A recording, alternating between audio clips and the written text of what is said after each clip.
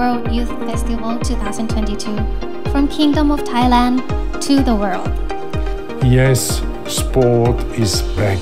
And is the only sport and educational event of its kind, bringing together the IPC, the IOC, and Special Olympics. In our world, there is no person who does not qualify if giving their best. I feel honored to be part of this outstanding initiative to promote inclusion, non-discrimination, equality, which is needed more than ever.